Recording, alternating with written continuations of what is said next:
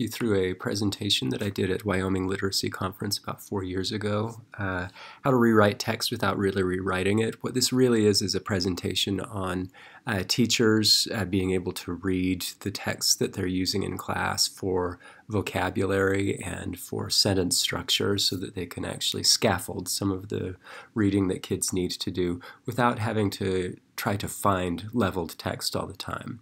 So why do we want to do a little bit of rewriting? One is that we do need to do a little bit of rewriting for kids' reading ability, and we need to focus in on interest.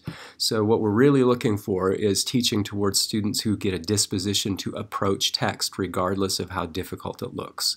But finding completely rewritten texts tells kids the opposite. Anytime we say we have to find all grade level text for our social studies, blah, blah, blah, you want something like that that's in the ballpark, but you can't expect text to be rewritten down to somebody's level every time they want to learn something new. So how to help people identify with text. So in elementary school, kids make choices. They develop attitudes about text based on their actual experiences, not on achievement levels. So we want to help them have some successful experience. So let's think a little bit about levels first.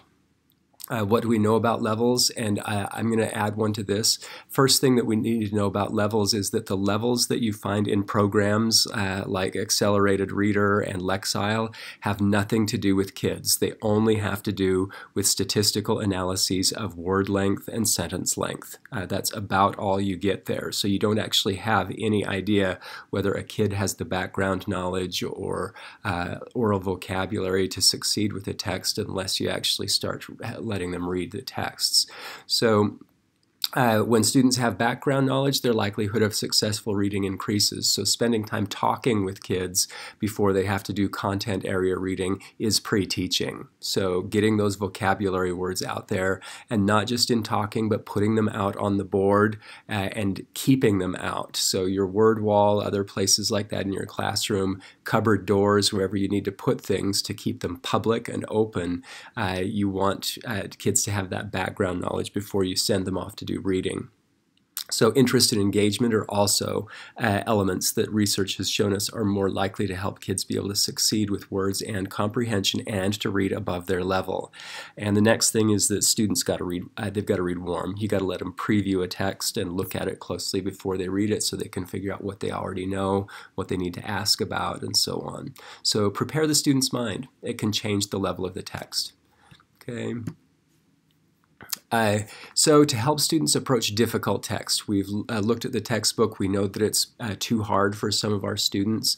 So to get engagement involved, first find really interesting passages that are likely to be engaging. So what I'm saying is that if you have a social studies textbook chapter that you have to teach, scan that textbook chapter and find the passages where you think this is where the humanity is, this is where the interest is. And help readers tackle just that selection. That should be one of your instructional passages for that text. So textbook chapter might be a great place for you to start looking. But also a lot of content area books, fact books, informational books will have these kinds of passages where you think, wow, that's the one kids are going to be interested in. And then find other passages around that selection where students will be able to skim and scan to find context for comprehending that selection. So if you took this key paragraph or a couple of paragraphs that you're finding as a hook passage, then start looking around that and saying, this is the second passage I want you to look at, and this is the third passage I want you to look at, so that you're kind of reorganizing the chapter around this hook, which is a high interest passage, and then the knowledge that will help kids understand that hook. As you think about the entire chapter, how do things fit together? The next thing is to do some cutting. So once you start identifying those passages, then you can start deciding, okay, they don't need to read this, they don't need to read this, they don't need to read this. They just need to read these parts of the chapter to be able to understand this key moment that I'm focusing in on, this hook passage. So then when it comes down to actually rewriting, then you rewrite that hook passage and then you write it down to a level, and you might write it down to a second level again, simplifying vocabulary and sentence structure. So I'm not going to walk through all of these. I'll go ahead and post each of the pieces.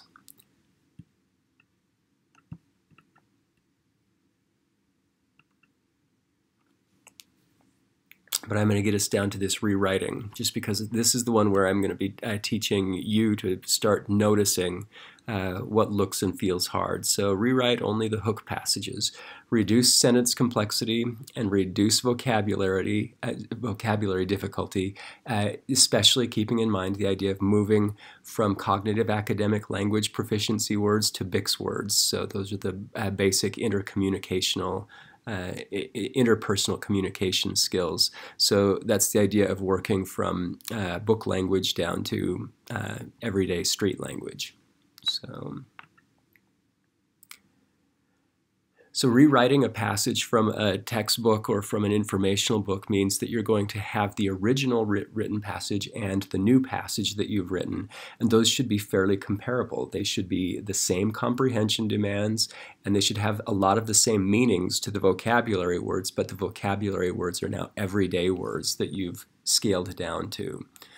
So don't rewrite the surrounding context, just focus on that passage to show kids, look, you can understand this if you understand everyday language.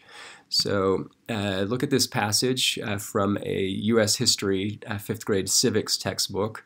I've taken this, and the only hard words that I feel like I left in there for a 4th or 5th grader are going to be things like the names, Constitution.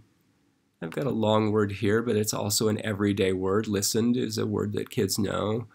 Congress is another vocabulary word here. So even in my changed passage, I want to keep some of these words, but I need kids to preview these so that they know they can read them. I need to maybe even say them out loud for them. Look, this is the word Constitution. Look, this is the word Congress.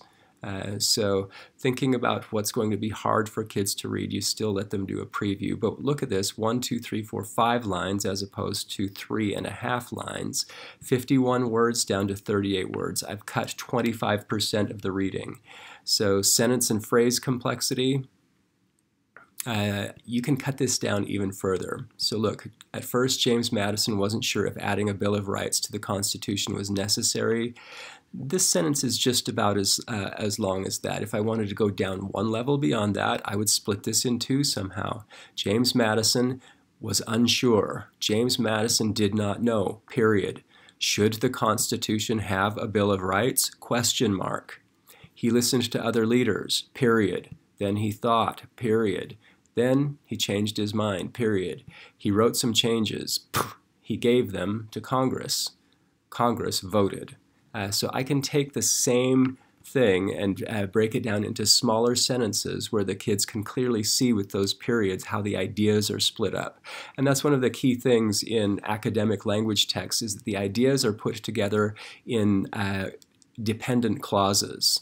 James Madison didn't know if the Constitution needed a Bill of Rights. That's what he didn't know about. So James Madison was unsure. Unsure about what? Period. Question mark, whether the Constitution needed a Bill of Rights. So you can break these things down into simpler sentences and simpler vocabulary words. All right, so I'm going to go to another passage. So this is a Colorado history textbook, Downey and Bliss, pages 160 and 161. Meeker decided to teach the Utes how to farm. In fact, the Utes hated farming. They would rather ride horses and hunt bison. When Meeker plowed up the Utes' horse pasture and racetrack, they rebelled. Meeker escaped the first attack unharmed. Then he called in the army, which made the Utes angry. They fought the troops when they arrived, killing 14 soldiers. Then they attacked the White River Agency, killing Meeker and 11 other men.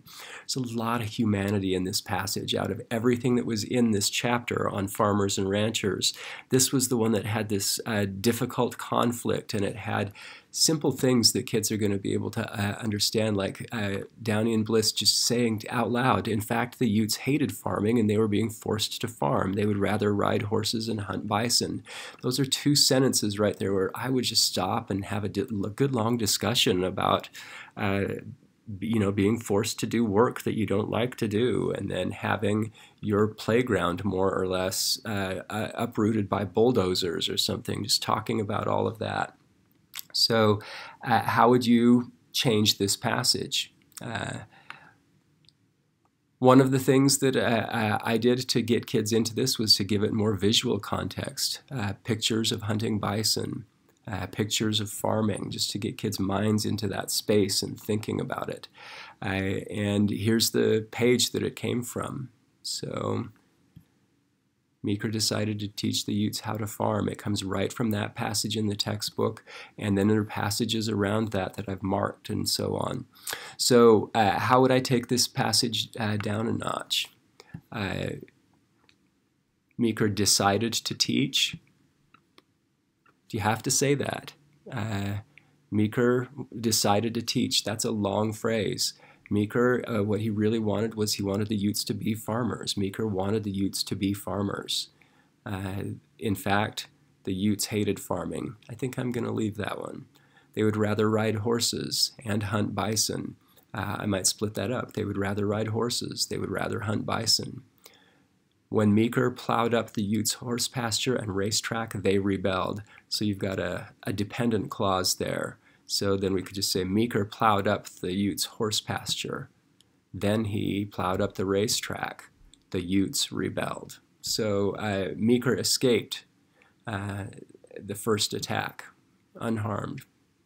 Pretty decent sentence there. Unharmed, safe, okay. Then he called in the army, period. This made the Utes angry. They fought the troops, period. 14 soldiers were killed, period. The Utes attacked the White River Agency. That's going to work. Meeker was killed. 11 other men were killed, and so on. So think about that. A difficult passage in terms of content, in terms of violence, but definitely part of the curriculum.